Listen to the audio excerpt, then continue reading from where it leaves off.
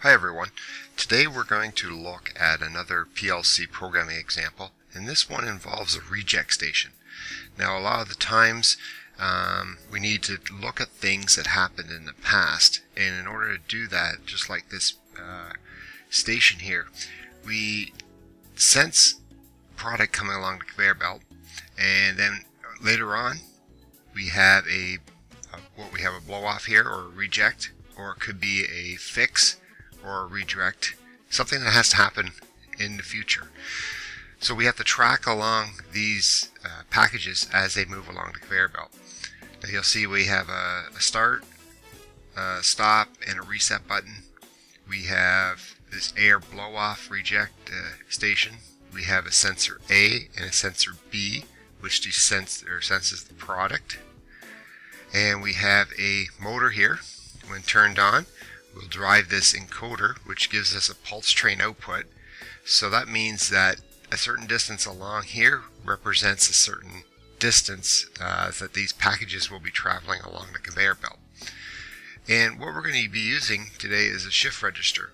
And basically what a shift register will do is actually put a 1 or a 0 on the input of that shift register. Then there's a clock bit input, which comes from an encoder. So that's just telling it when to shift it over, and that's all a shift register will do. And so what we'll do is we'll pick up around here where the reject is to activate our actual output. So we're going to use the 5 steps to program development to do this. And so I've just explained what the sequence of operation is, or our task that we have to do. And the next part we have to look at is define the inputs and outputs. So we do that. We look at our PLC program itself. We can look at the documentation, and we can put those in. Now, then the next part, and once we have the documentation of what the inputs and outputs will be, is to look at actually the sequence table. Now the sequence table, let's close this down here. Sequence table will look something like this.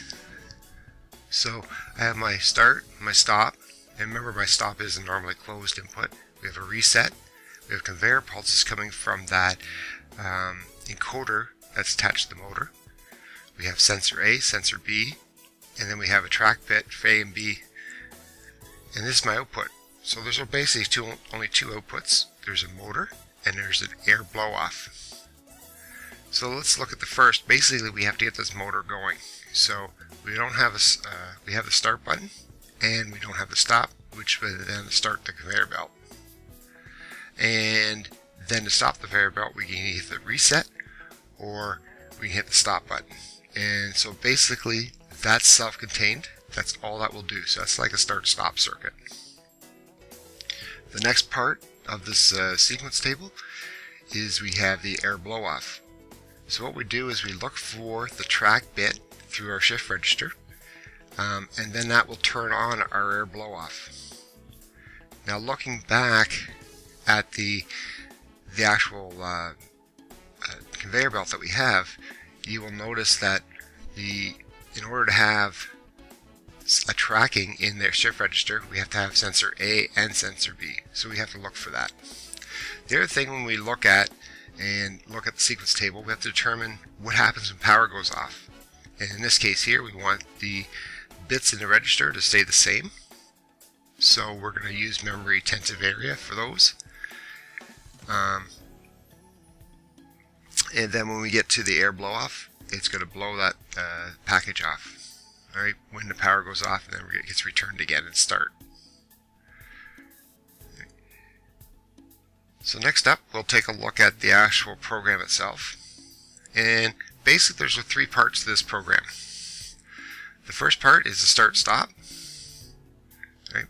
So here we're currently monitoring the program, and it's actually running. So let's we can pull up the simulator and we can stop it. But that's basically, we have a start and stop push button. We also have the reset push button, as we said, that will actually reset that whole unit. Then we have our shift register. Our shift register starts at V00, and goes to V0, V10, 15. So there's 176 bits in those locations. And our first line, we have to have sensor A and sensor B in order to fire it off. And then we have our encoder input. And what we're doing is just using a 100 millisecond timer to do our sample here so we can see the bits tracking. And then our reset goes into a reset of our shift register, and it just resets that signal. Lastly, I just picked up the last bit of our shift register, which is the memory location V10 bit 15, and it activates my blow off. And over on the side here we can see our data, so we should be able to see the data shifting through all these registers until the final end. So we'll call up the simulator, and here's my simulator here. And what I'll do is, let's just stop it for now. Right. So our conveyor belt stopped. We can start the conveyor belt. You'll see how that latches on. Then our encoder is on. We have our sensor, part sensor A, and part sensor B. Now, as soon as A comes on, we'll start putting ones into the shift register. And I'll turn it back off again.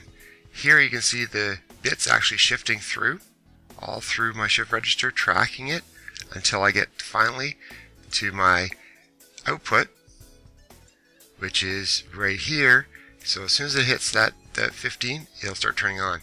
You'll notice that it was turned on for as long as that sensor was present at the start. And in this particular case, it doesn't really matter how long. So I can make a long one, I can make a short one, and you can see the bits will still track through the shift register here. So if we look at, and what we'll do is test that program out using our 5-step methodology for program development. And what we can do is look at what actually happens here. So here's a animated GIF, and you can see here there's a stop, there's a reset. Then as it starts, we look for sensor A and B, and then it tracks it along until it gets to the blow off station, which then blows it off. So then we stop, start, reset. So hopefully that explains the use of a shift register. And for more information, you can visit our website at www.accautomation.ca. Thanks for listening.